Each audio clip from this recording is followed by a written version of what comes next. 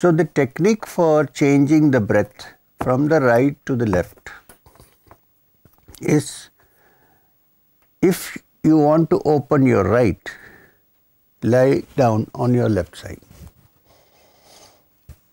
Suppose your right nostril is blocked. Unless it is really blocked and you need a nasal drops, that's okay. But generally, if you find that this, use your blob experiment, and if you think that the right one is working, needs to work more, it's the left that is working, lie down on your left side, opposite side.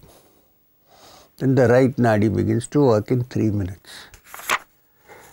If you want the left nadi to work, you're listening to music, you don't want action, turn to the right and lie down for a while.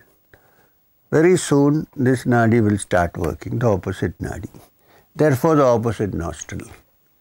And then you are in the fit situation, optimum levels of enjoying the music. It can also be done by shutting one nostril and breathing through the other for some time. Even if you are sitting, after a while it will shift.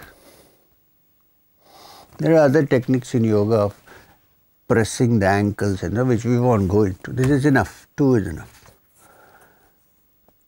So when they are perfectly balanced, when if suppose you blow and you get the exact blobs of the same diameter on your glass piece or on your cell phone, that means both are equally working. That is the time for spiritual things like meditation and higher things. So what happens is, when the ida and the pingala are working at the same rate, at the same level, then your sushumna begins to function.